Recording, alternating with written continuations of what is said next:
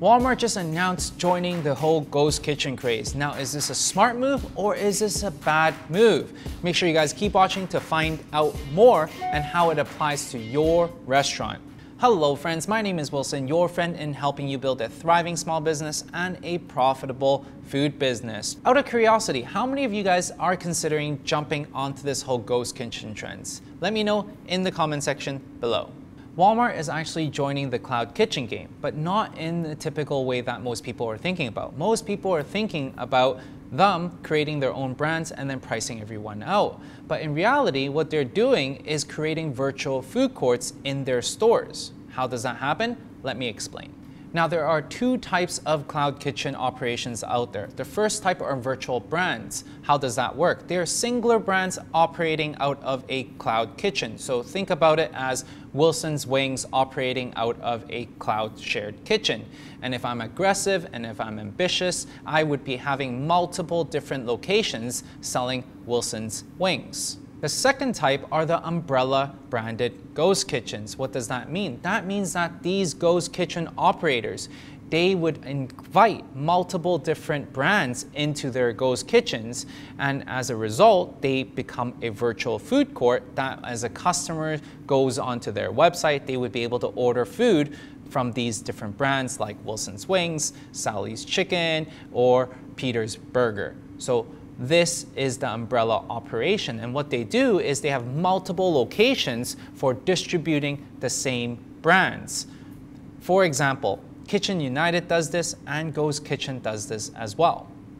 Walmart is partnering up with Ghost Kitchen, the umbrella type of ghost kitchens that allow you to house various brands under one roof. Now, what's interesting is that Ghost Kitchen brand, they hold very popular food brands that people have heard about, not the random ones that no one knows about. For example, Quiznos, Cheesecake Factory, Lola's, Ben & Jerry's, definitely not the no-name brands like Sally's Burger. Now, when it comes to the operation side, they offer in-store kiosks that allows shoppers to come and order their food and then shop around Walmart and then come and pick up their food and go. Or they can order online and come and pick up and go, or even they can order online and get it delivered through third-party apps like DoorDash, Uber Eats, or Skip the Dishes. So why is Walmart doing this? It is because they want to add more value to their customers, whether they're customers that are shopping inside the mall or customers who are opting in for pickup or even for delivery. They want to add more value to their customers. Just imagine this, you can do all your shopping for your groceries and at the same time being able to order restaurant quality food all in one place. That's the type of value that Walmart wants to improve for your experience. Sam Hammond, Senior Director of Licensees at Walmart Canada, said, "The purpose of the company's License Partner Program is to round out a one-stop shop for customers, giving them the ability to accomplish what they need to do all within one place." So, after all is said and done, what does it mean for you? It means that cloud kitchen, ghost kitchens, food delivery is not a hype and it is here to stay. The big brands are all investing and moving into this arena. Burger King, Wendy's, Red Robin's, Shake Shack, celebrities like Mr. Beast, Tyga, and Guy Fieri, just to name a few. And it's only gonna get even more crowded. In fact, Ghost Kitchen Brand's president, Mark Choi, said this about their partnership with Walmart. "Our goal is to open up a ghost kitchen every 12 kilometers across Canada.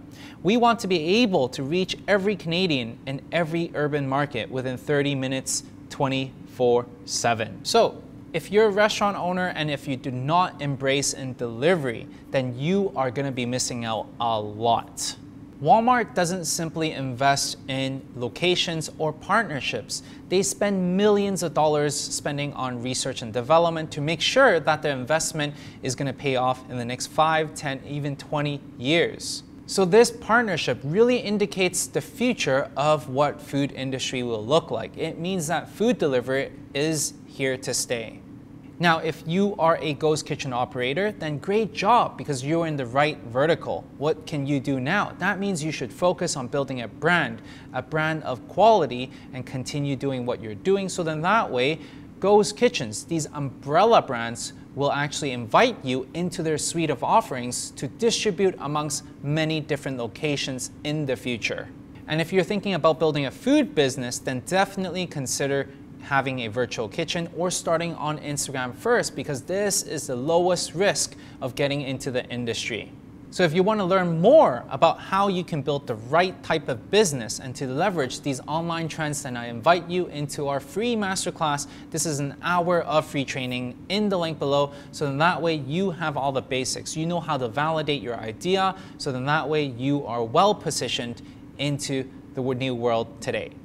So there you go, friends. The moves that these institutions, these big brands are doing, we should pay close attention because it shows us a glimpse into the future. And if we pay close attention, we would know what is coming up down the pipeline for us. And this is exactly what I'm sharing with you guys. So make sure you guys stay tuned, subscribe along the journey, so then that way I can share more tips, more trends, and what is going on in the restaurant industry in the next few years with you. Really hope you enjoyed this. I'll see you guys in the next video.